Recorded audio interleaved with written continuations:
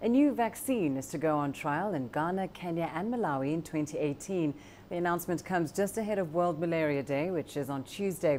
The RTSS vaccine will be given to more than 750,000 people over a period of 5 to 17 months. The vaccine trains the human immune system to attack the malaria parasite, which is spread by mosquitoes. Malaria, of course, remains the biggest killer in Africa, despite great gains being made to curb the spread of the disease.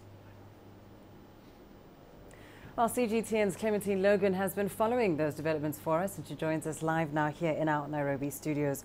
Clementine, of course, big news indeed in the medical field. Just talk us through the medical significance of this vaccine trial. Yeah, well, Lindy, this is potentially very significant, as you heard there. This vaccine has been in the making now for 30 years.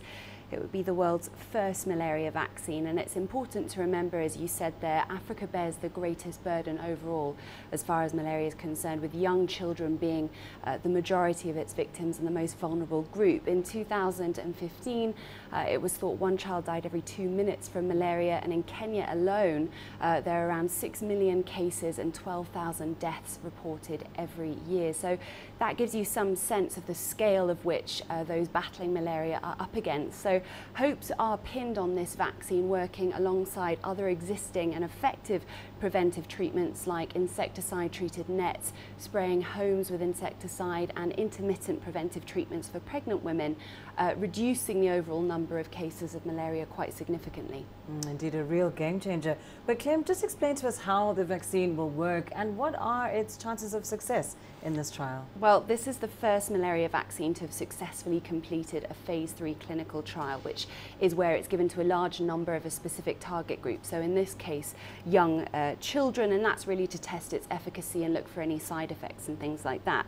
It's an injectable vaccine that's given over 4 doses to infants between 5 and 17 months old, and it was tested on over 15,000 children across 7 sub-Saharan African countries.